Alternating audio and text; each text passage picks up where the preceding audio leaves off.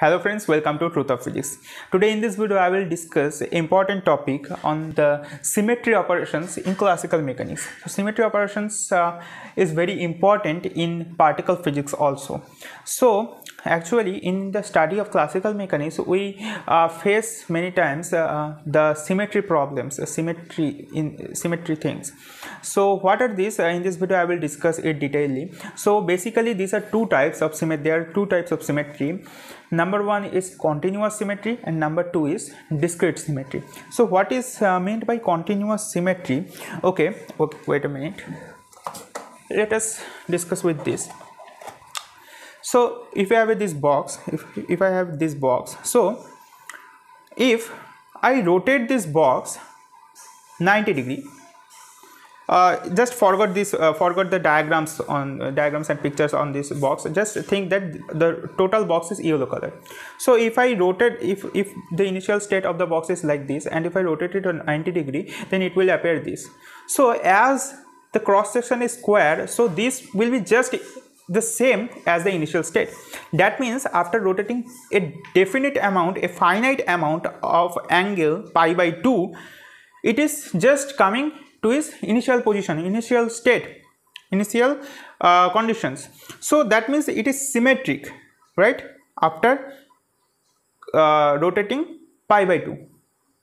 So this angle, this is a definite angle. If I rotate this to 15 degrees, suppose this, so this is not resemblance in the resemblance to the initial state, initial condition, initial configuration, right? This is not just same as this. This is different. So if I so that means there is a finite amount of pi by 2 or 90 degree, after which the total system is just coming to its initial state. That means this is a finite, after rotating a finite amount of rotation.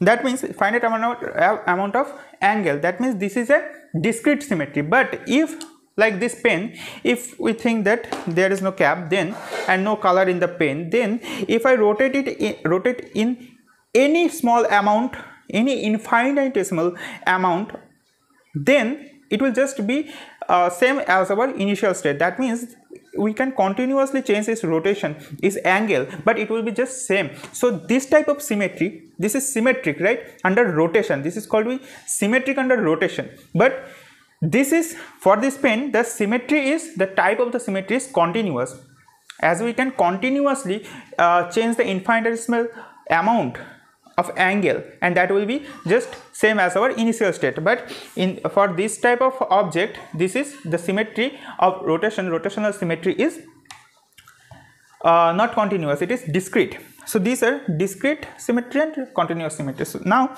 there are another types of symmetry.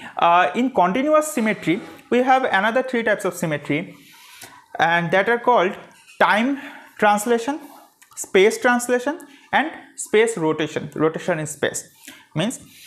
So what are these things? We will discuss it today's video. And the another type of symmetry, that is called our discrete symmetry. It have two different types, and that are our mirror symmetry, and the second one is our time reversal symmetry. Okay, now today in this video I will just try to figure out the types of continuous symmetry, that is our time reversal, time translation, space translation, and space rotation, and rotation of space. So what we'll do in this video, we'll just try to prove or try to investigate that our so-called Newton's second law, or which is the fundamental law, the force, which gives us the amount of force, F is equals to m d2r dt2, is this equation valid under these symmetry operations, under the continuous three types of symmetry operations? We will just investigate that thing. So we will start to discuss this. So first we are discussing the translation in space. Okay, suppose we have to define frame of reference. This frame of reference, if we call this S dash, then this frame of reference is our S.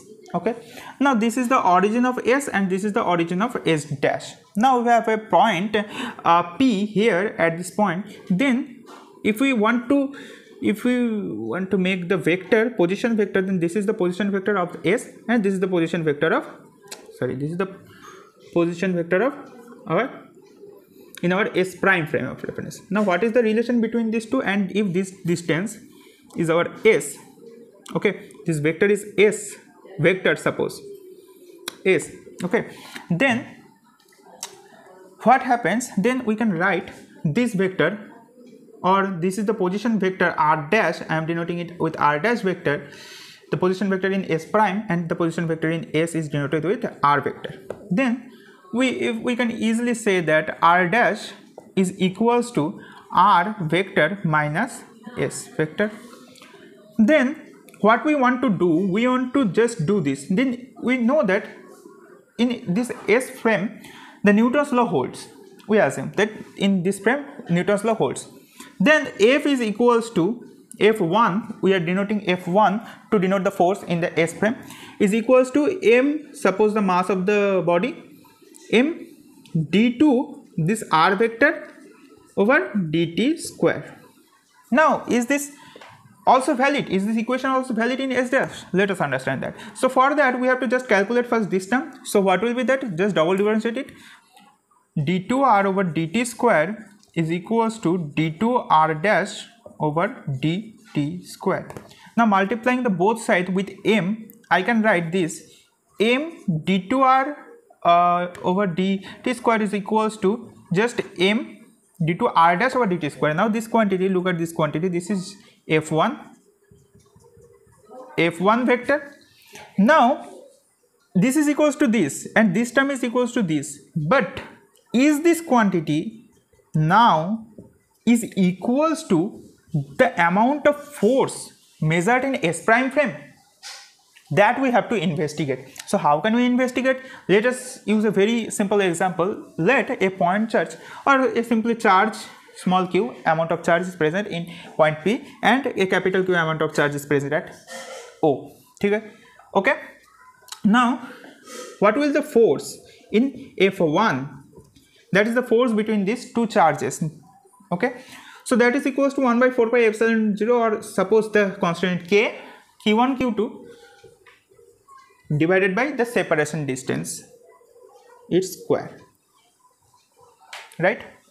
So this is remind that this is the separation distance between the charges. Then you can easily understand that for this system, for this frame of reference S dash S prime, so F2 will be what will the force, Coulombic force between these two charges? That will be simply KQ over what? As this is just the distance, separation distance, so that separation distance will be just same in both of the frame of reference, as the points are not changing. This point, 2 points are not changing. We are just changing the system, the reference frame. Okay, its individual position vector will change, but the separation distance, that will not change, because the 2 points are just fixed at the 2 points. We are just representing with different vectors due to the different our different frame of references. So KQQ over R square. So you can easily understand that F1 is equals to F2. Now from this relation, as F1 expression is this and this is equals to this, and now we have arrived that F1 is equals to F2, so these two are same. Then what happens? These and these are same.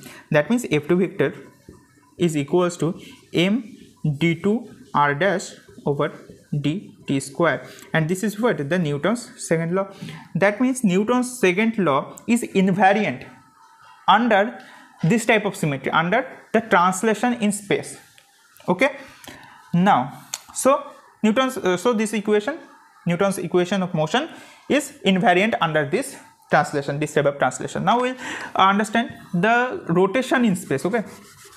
Now if our frame of reference is rotated with an angle of theta, okay, then what happens? Then we know, I'm not deriving that thing, okay, then we know that the new coordinates x dash y dash in the rotated frame of reference, from the rotated frame of reference, the position vector of any point can be written like this: z dash, this matrix will be equals to cos theta sin theta minus sin theta cos theta, this matrix into x, y and z, right?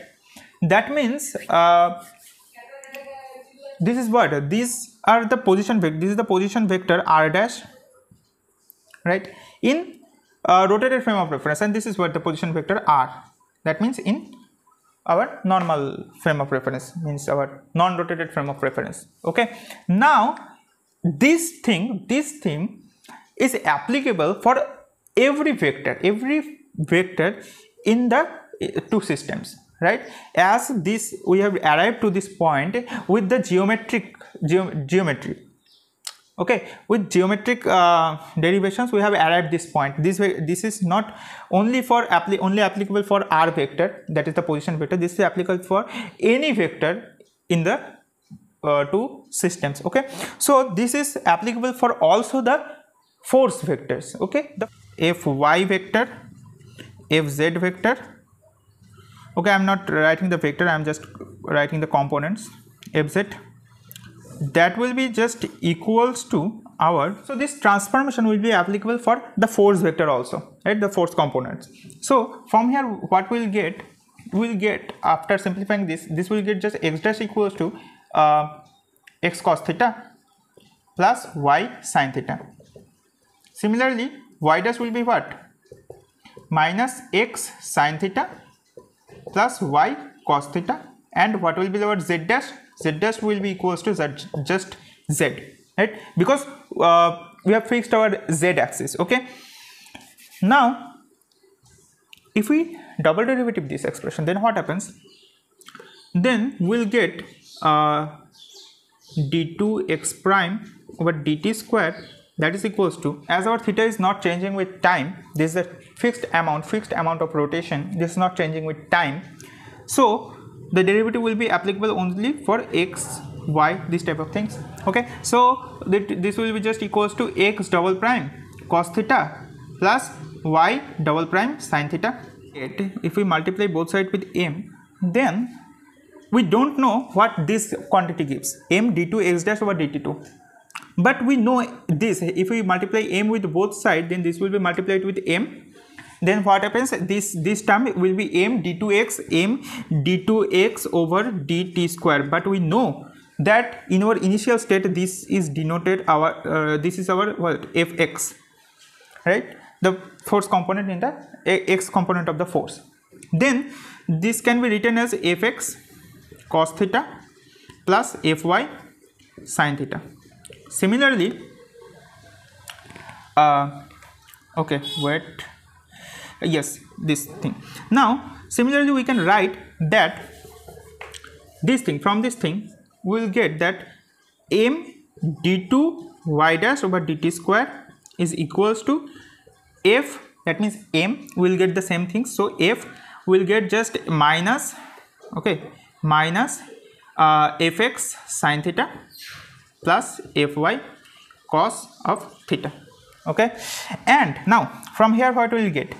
Fx will be just equals to this, just equating this, fx will be equals to this and fy will be equals to this. That means just these two things are same, the right hand side are same, that means these things must be same, means this fx dash must be equals to this quantity m d2 x prime over dt square. Similarly for fy and fz, that means what is this? The equation of motion, Newton's equation of motion for the rotated frame of reference. That means after rotating, that means after rotation in space also, the equation of motion is invariant. That means the equation of motion is invariant under the rotation in space also. So it is this equation is invariant under this type of symmetry also. Now we will discuss the translation in space.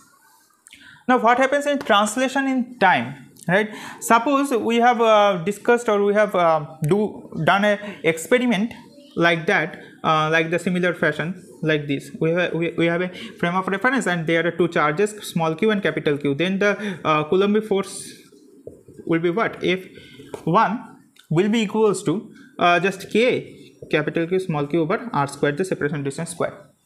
Now okay, now if we change the time, that means at we have measured the time in our clock and it is just denoting suppose 10 a.m. and okay, just 10 a.m. and 10 a.m.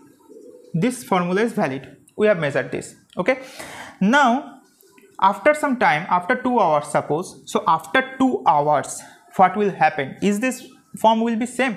So that we'll have to understand. So we'll assume some things in this case. Okay, the things will be just trivial in this case, that so here the time is translating, like the space, first case the space was translating, here the time is translating. That means we are we are doing the experiment in some later time. Okay, so that means the t dash, there it was the position was changing, position was translating. Now the time is translating. T dash is equals to the initial time t plus some amount, suppose this is constant s amount of time, and this s is 2 hours. Like after we are measuring that, we are doing the experiment in 12 o'clock. Okay, so as this is a constant, so what happens, dt dash will be equals to just dt. Then we can do what, and r dash is equals to r, because we are not translating the space here, so r dash equals to r. That means d2 r dash over dt dash will be just equals to d2 r over dt dash square, dt square, because of this, as dt just equals to dt. So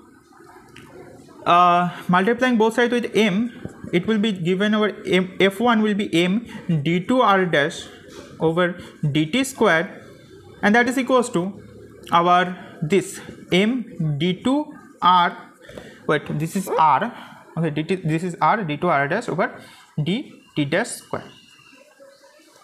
Now we will assume, now we will give some assumptions, like if we calculate this, if we not calculate this, if we measure the force, okay, forget about this relation, just measure the force in some time, and just measure that force after 2 hours, just measure the Coulombic force after 2 hours. Then experimentally and by our consciousness we can say it is proven, you can see that the result is just same. The force into different times, in any time the force will be just same, the equal, this will give just equal force, amount of force. That means at 10 o'clock the force F1 is just equals to the force measured at 12 o'clock. That means F1 and F2 is equal, and F1 is equals to this expression and this is equals to this expression. That means from here I can say that this is equals to just F2. That means what this means, F2, the expression of force or the amount of force, is given by the same equation, the Newton's equation of motion. So the Newton's equation of motion is invariant under the translation of time also. So this is proved. Okay, so under this type of symmetry also the Newton's second law is invariant. Okay, so I think that you have understand the concepts, that how you have to use or you can deal with the symmetry operations. Okay, these are very important. In the upcoming videos I will make another video on the discrete symmetry. Okay, in that video I will discuss the invariance of the Newton's second law in that kind of symmetry also. So I hope that you have understood these concepts. So if you are benefited, then obviously share this video with your friends and take care of yourself. Thanks for watching.